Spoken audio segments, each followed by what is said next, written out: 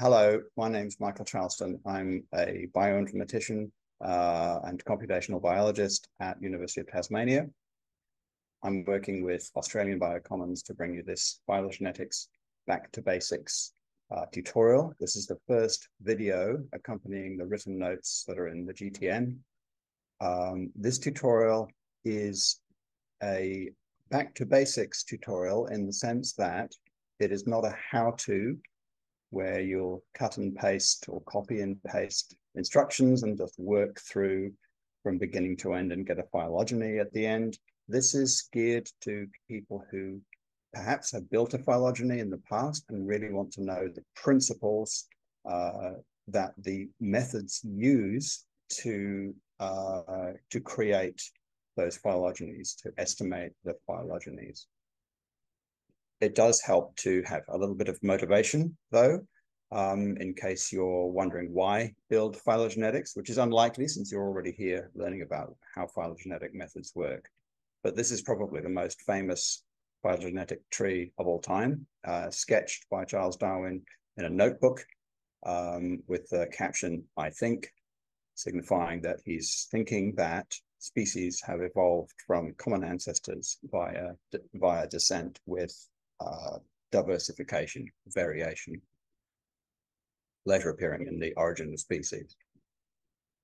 And that's what we're trying to get at. So there's the whole understanding of life motivation, how things are related to each other, which is important just for its own sake. Of course, there are other motivations, such as understanding how this beast has been evolving. This is a coronavirus, and we are all familiar, probably all familiar with the importance of the evolution of the genes that code for the spike proteins and that account for the emergence of new strains, as shown here on our next strain figure taken from the latest estimations of how the strains of coronavirus SARS-CoV-2 are evolving and emerging at the present day. Here you can see there's a beautiful tree here. I say it's beautiful because I like phylogenetics. It's a little bit scary seeing how fast these strains are emerging, and they're colored by the different groups of the strains or variants, beta, alpha, gamma, and so on. So that's a motivation as well, because understanding how viruses are evolving through time, particularly the fast evolving variants, is very important to help us manage it. It's important also to infer evolutionary trees because they're really central, they're crucial to making conservation decisions. And so if you're a manager or a policymaker and you need to make a decision about which species to attempt to save in a group, then it's really important to know which species are preserving the most biodiversity. And of course, biodiversity crash is one of the great existential crises of our time. So that's a good motivator as well. Phylogenies are also the fundamental statistical framework with which we can compare species. If you don't have a phylogeny, and otherwise called an evolutionary tree, then you don't have a way of accommodating their shared history when you're comparing them. And accounting for that shared history, accommodating it, is crucial to be able to do real comparative biology. Without the phylogeny, you simply can't do that. We'll talk about terminology. This being a mathematical, statistical process, we need to have good names for terms that we're going to be using throughout. I'm a mathematician, so I talk about these trees as graphs or networks.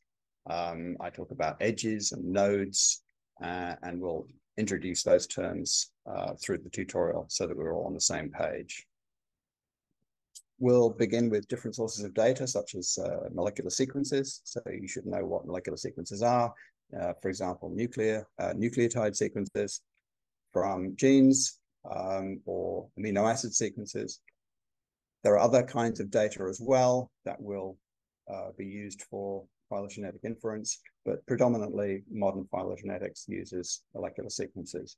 And these sequences are generally have to be aligned so that you can see that which sites, which positions in the sequences have changed, when they've changed, what they've changed to or from, and those differences can help us infer trees. So we'll talk a little bit about the sequence alignment. We'll also talk about using essentially two main classes of building or estimating trees. The first one really is a building process where you start with some distances and build the tree up. We'll go into details about how this works in the tutorial.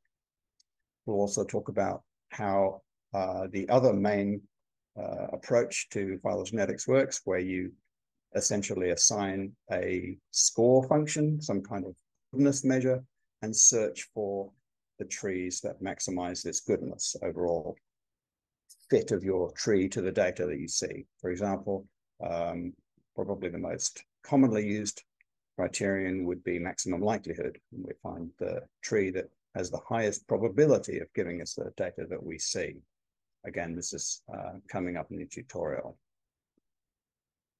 We'll also touch on perhaps an underused tool in phylogenetic inference, which is a phylogenetic network.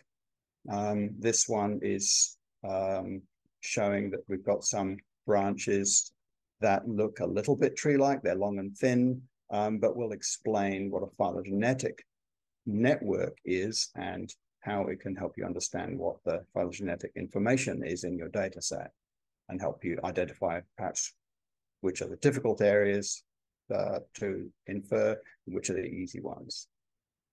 So all that's coming up. I hope that gives you a broad view of what the tutorial was all about, and I think it's time to begin. Thank you.